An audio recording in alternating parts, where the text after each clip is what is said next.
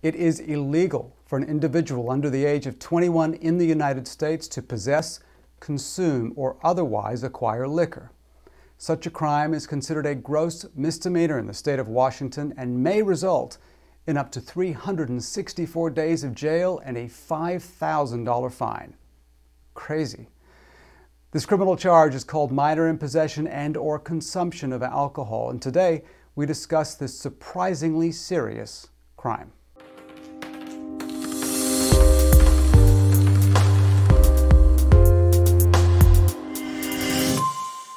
Welcome. My name is David Jolly. A minor in possession charge, or MIP, is actually very serious, and as such you should defend yourself in court. It may not seem like it's the end of the world, but such a conviction may cause considerable headaches in the future if you're applying for government grants or student loans, applying for a job, traveling to another country, or if you ever find yourself in the criminal court system again. Your only objective is to do everything you can to dismiss this charge. Unfortunately, these charges are usually easy for a prosecuting attorney to prove. In Washington state, the prosecuting attorney must only prove you are, quote, exhibiting the effects of consuming liquor. Exhibiting effects may include the odor of alcohol in your breath, and either that you are in close proximity to alcohol that was recently consumed, whatever close proximity means, or that your speech, manner, appearance, behavior, or lack of coordination displays that you are indeed under the influence of alcohol. These cases are definitely not impossible to defend, but they have their challenges. So, how can you get your case dismissed in court? The thing you should do is first consult with a local attorney who is familiar with your court.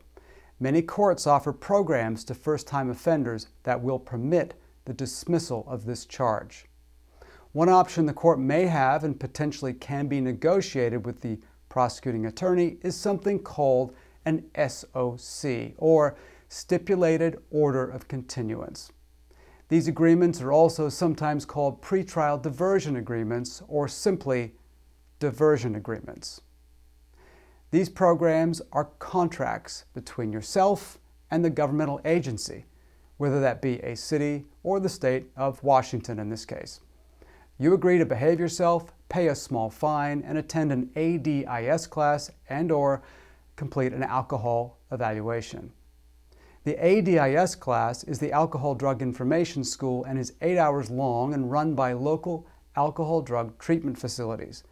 Presently, in early 2021, you can do these classes via the video conferencing app Zoom. Another condition we often see as part of these agreements is community service. Such participation may be 8 hours or more, so obviously discuss this option with your attorney. Again, during the COVID pandemic, community service is not as easy as it once was. But then again, nothing is as easy as it once was.